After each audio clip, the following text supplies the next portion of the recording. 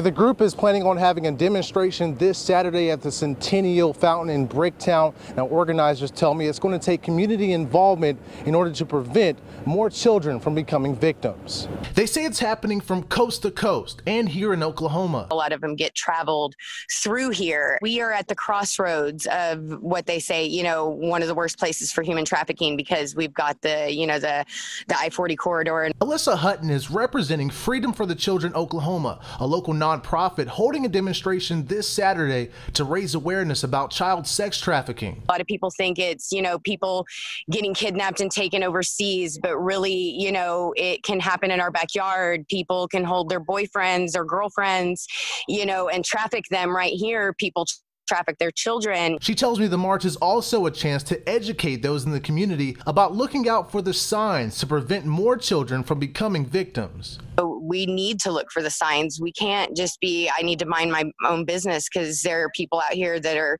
mothers and fathers that are for drugs selling their children. That's one of the things that we're marching for and rallying for, is that we can get people aware of not only the signs, but what to do if you see it, and to get involved early before people can become victims. On our KOCO 5 app, we'll have more information on Saturday's demonstration. Paris Jones, KOCO 5 News.